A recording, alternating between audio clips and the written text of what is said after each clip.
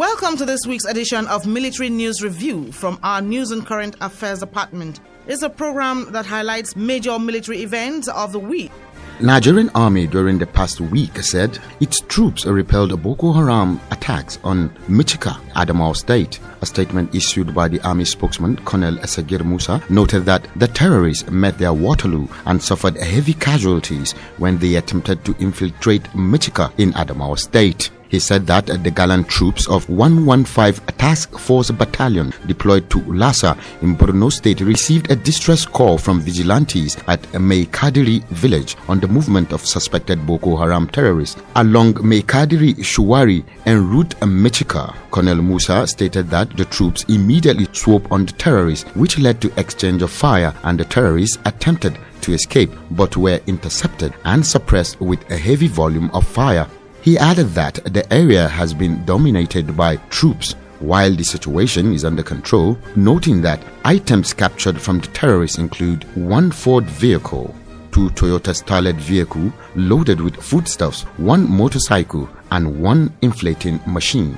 Nigerian Army last week confirmed the killing of the garrison commander, 33 Artillery Brigade, Shadawanka Barracks, Bauchi, Colonel Mohammed Barak. The spokesperson of 33 Artillery Brigade, Major Yahaya Kabara, who confirmed the report, said unidentified gunmen killed the officer. Major Kabara explained that Colonel Barak was riding a power bike on Jos Bauchi Highway while returning from Kaduna when the unfortunate incident happened. He added that investigation is ongoing.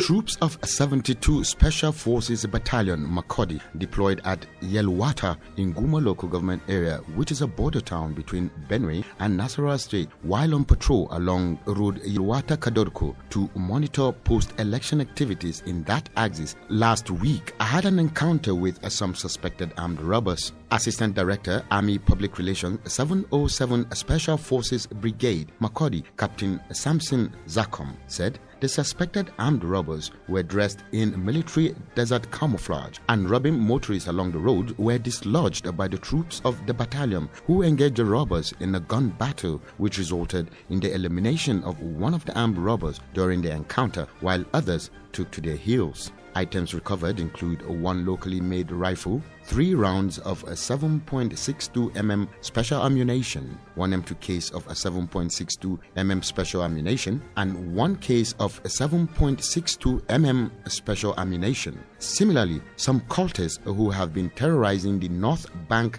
general area in Makodi metropolis were also arrested by intelligent operatives of 72 Special Forces Battalion deployed within the town to monitor post-election activities. Captain Zakom said the suspects, who were 3 in number, were intercepted, and recovered items include 1 locally made revolver pistol, 1 round of 9 mm, a poly bag containing weeds suspected to be Indian hemp. He therefore urged the public to be security conscious at all times and to report any suspicious activities of or movements of individuals or groups to the nearest law enforcement agents for prompt action.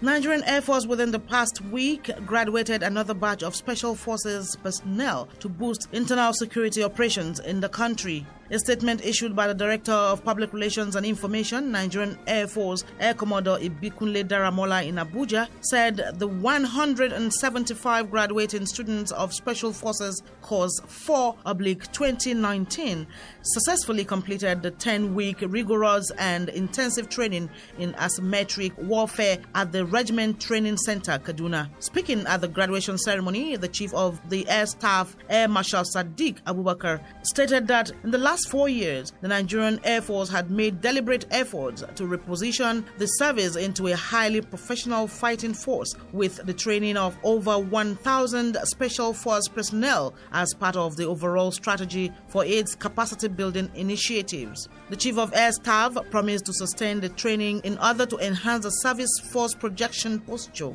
while also improving its base defense and force protection capability. Air Marshal Abubakar, who expressed satisfaction with the quality of training, noted that the Special Force personnel were making huge impact in the fight against terrorism and armed banditry across the country, as portrayed in the recent arrest of armed bandits at Birningwari in Kaduna State, as well as professional conduct of Nigerian Air Force personnel deployed to support the Nigerian police in providing security during the recently concluded general elections. Air Marshal Abubakar, however, charged the graduates to be prepared to do their best in all circumstances, as their future assignments would require courage, good judgment, and commitment. A Nigerian Navy Forward Operating Base (FOB) Ibaka within the past week handed over a vessel MV Swordfish V and 12 crew members arrested over illegal bunkering to operatives of the Economic and Financial Crimes Commission (EFCC), led by the Uyo Zonal Head Mr. Abdul Karim Chukul in Orong, Akwa Ibom State. Speaking at the handing over, the acting commanding officer, Navy Captain R.O. Adoki, disclosed that the suspects were involved in illegally bunkered petroleum products and arrested at the Monipolo Nigerian Limited platform at Agbani Oil Field by a team of naval men on patrol. Also, the EFCC Uyo Zonal Head, who condemned the action of the illegal bunkers, promised swift and thorough investigation, which he said will be carried to a logical conclusion, adding that the arrested suspects will face prosecution if found culpable. Nigerian Navy within the past week called for the collaboration of regional partners towards better maritime security within the Gulf of Guinea.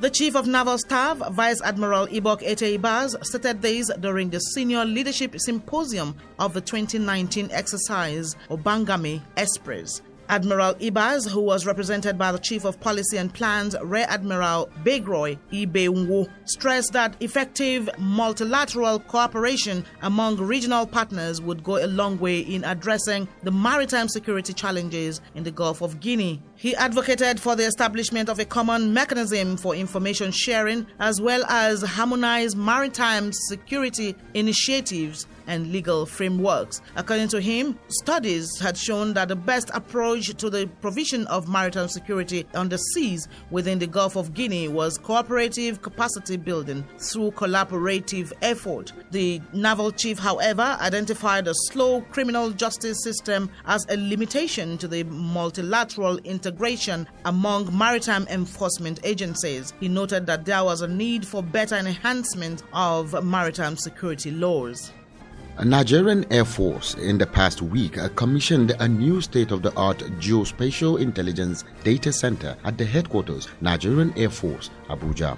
The center, which is equipped with high-tech computer hardware and software, will improve Nigeria Air Force capacity for acquisition, exploitation, analysis, and interpretation of imagery and geospatial information to provide actionable intelligence for the armed forces and other security agencies. The Director of Public Relations and Information, Nigerian Air Force, Air Commodore Ibikule Daramola, noted that the Geospatial Intelligence Data Center is to further enhance the ongoing intelligence surveillance and reconnaissance efforts in the northeast and other parts of Nigeria. The Chief of Defense Staff, General Gabriel Olonishakin, who was the guest of honor at the ceremony, commended the Chief of Air Staff, Air Marshal Sadiq Abubakar, for the laudable initiative. On his part, the Air Chief stated that the establishment of the Nigerian Air Force Geospatial Intelligence Data Center was as a result of the resolve of the service to continue to build capacity across the spectrum of operations. This will also enable the military to bring the fight against terrorism and other forms of criminality in the country to an end as soon as possible in its effort to operate at par with the militaries all over the world. Chief of the Air Staff, Air Marshal Sadiq Abubakar, in the past week said the Nigerian Air Force would continue to expand its operations, especially in the area of capacity building across the nation. Air Marshal Abubakar made the disclosure during the first quarter Chief of Air Staff Conference 2019 in Abuja, which had branch chiefs, air officer commanding, commandants of tri-services institutions, and other senior officers as participants. The Air Chief, who promised to continue to ensure that the sovereignty of Nigeria was not undermined, also reiterated the commitment of the service towards bridging the gap between force projection and protection. Air Marshal Abubakar also commended the commanders and air officers commanding for their support in the just concluded 2019 general election. The first quarter Chief of Air Staff Conference 2019 is meant to ensure that field commanders are kept abreast of latest development in the Nigerian Air Force and also provide an avenue for the NAV leadership to receive feedback from principal staff and commanders. A Nigerian army in the past week redeployed some senior officers, with Major General Hakim Otiki being moved to 8th Division in Sokoto as a general officer commanding. According to a statement by the army spokesman, Colonel Sagir Musa, Major General S.O. Olabanji, GOC 8th Division, had been moved to Infantry Corps Center as commander under the new posting. Brigadier General H.I. Bature from 34 Brigade to Headquarters Training and Doctrine Command as a Director Examination, and Brigadier General T.O. Olowomeye from Headquarters 33 Brigade to Army Headquarters Department of Civil Military Affairs as a Director Civil Military Affairs. Similarly, Brigadier General B.A. Muhammad from 23 Brigade to Martin Luther Agway International Peacekeeping Center as a Deputy Commandant, and Brigadier General U.M. Bello from Headquarters Training and Doctrine Command to 63 Brigade as Commander. Brigadier General M.T. Durowaye moved from Directorates of Army Transformation and Innovation, moves to 33 Brigade as Commander. Others are Brigadier General S.B. Okumapai from Army Headquarters Department of Civil Military Affairs to Headquarters 14 Brigade as Commander, and Brigadier General N.M. Jega from Headquarters 2 Brigade to 9 Brigade as Commander. With the latest posting, Brigadier General K.O. Aligbe of Commander 16 Brigade was moved to Defense Headquarters as Acting Director, Liaising National Assembly, amongst others.